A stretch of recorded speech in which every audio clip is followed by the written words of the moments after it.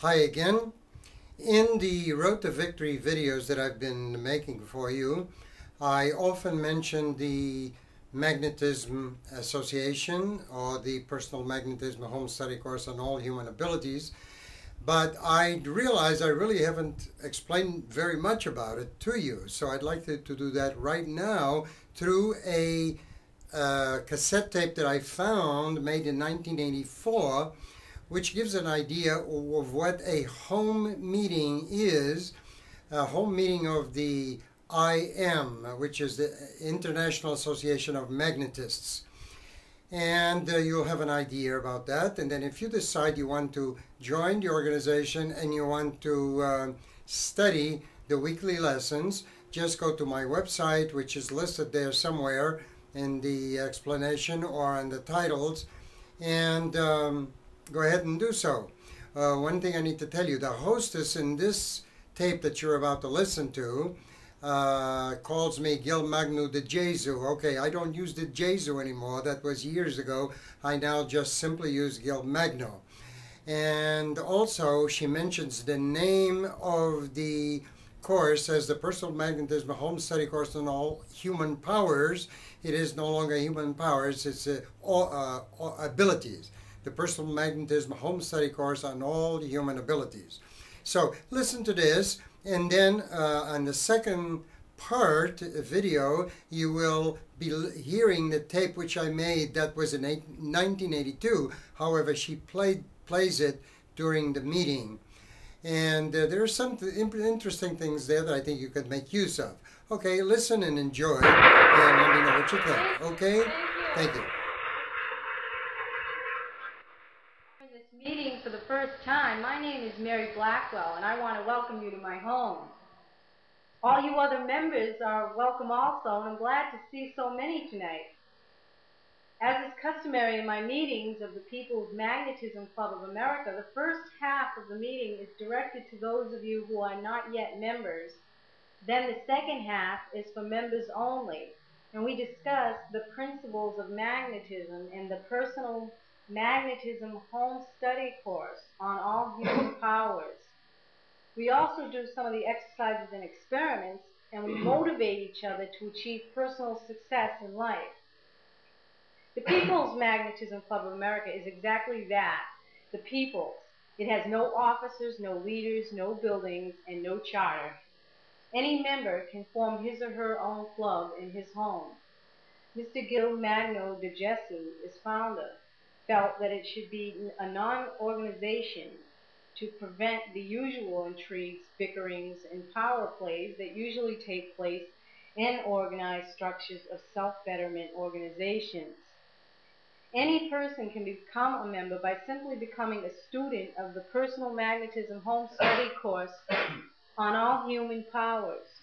We'll hear more about this in the tape that we're going to play in a few minutes. Any member can also start his own club in his own home.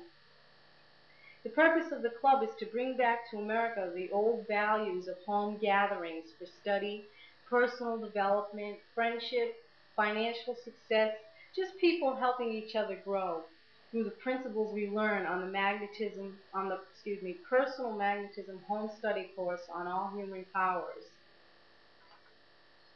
Naturally, we're only interested in people who are positive and constructive, but this is no problem because any person who's destructive or unnecessarily selfish wouldn't even get past Volume 1 of the course. He would automatically disqualify himself or herself. The course is of such a nature that only those who are ready for this kind of training would really appreciate it. I'm going to play a tape of a talk that Mr. de Jesu made some time ago. It's called Personal Magnetism, Creating a Successful Life in a Confused World.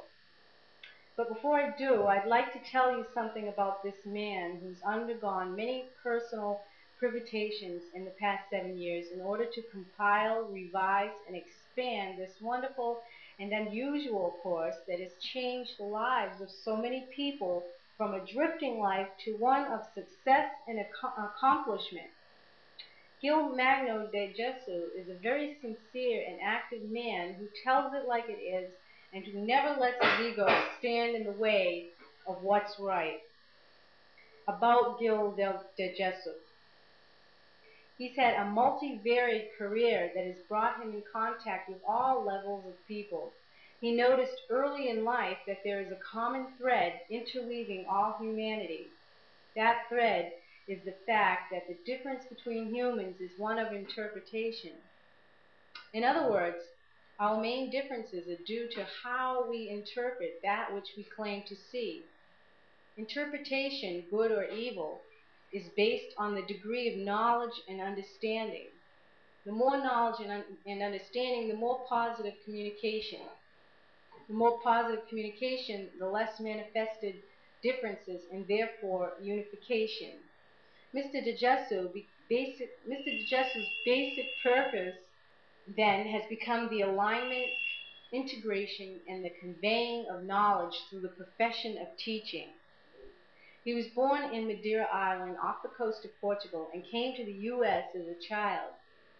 During junior and senior high schools, his main activities were in music, gymnastics, and nature. While in high school, he read Claude Bristol's The Magic of Believing, which seems to have brought to life his dormant inclination toward matters dealing with the mind and metaphysics. He graduated from the Boston Conservatory of Music with a Bachelor or Arts degree in education. In between his music studies, he noticed more and more his inclination toward philosophies of life, and many a time, instead of doing his music homework, he would find himself in the rare book department of the Boston Public Library studying old volumes on character development, philosophy, and general personal advancement. In high school, he started playing the bassoon and taught himself the saxophone. While still in college, he became a bassoonist with the Rhode Island Philharmonic for 3 years and played with many community orchestras in the greater Boston area. After graduation, he received a contract to play with the Birmingham Symphony and to teach in the public schools in Alabama, where he worked for 3 years. He practically introduced the study of classical guitar in Birmingham, formed the Birmingham Society of Classical Guitar, and it was here that he was fortunate enough to have a lengthy interview with Maestro Andre Segovia. He was so moved by this experience that he gave up everything to be professional only with guitar. He studied with Sophocles Pappas in Washington, D.C. by recommendation of Segovia. He taught guitar at the prep department of the University of Alabama and the New England Conservatory. His time outside of music was devoted to the study of philosophy, mysticism, metaphysics, and self-improvement methods. He joined several philosophical and/or religious bodies and reached a high degree in at least 2 of them. Upon establishing residence in Massachusetts, he formed the Boston Guitar Circle Incorporated, the Portuguese-Spanish Folk Song Society, and the Magno Guitar Symphonette, which was to be the only community guitar orchestra on the East Coast. He also studied conducting with Attilio Poto and attended a master class with the great conductor Pierre Monteau. In 1970, he came across the forgotten works of Webster Edgley on personal magnetism and found in them the correct balance between philosophy and practicality. The more he studied Edgley, the more he felt compelled to renew, revise, and teach his works. These works are now called the Personal Magnetism Home Study Course on All Human Powers. Mr. DeGeso calls himself a born teacher and believes in the mastery of life through education of the true values of life that are practical as well as inspiring. In 1976, he gave up his studio and store in Cambridge, Massachusetts, and left for Florida with nothing but the clothes on his back, his music equipment, and a few books. There he lived for 7 months in isolation in a section of an abandoned house surrounded by mango trees.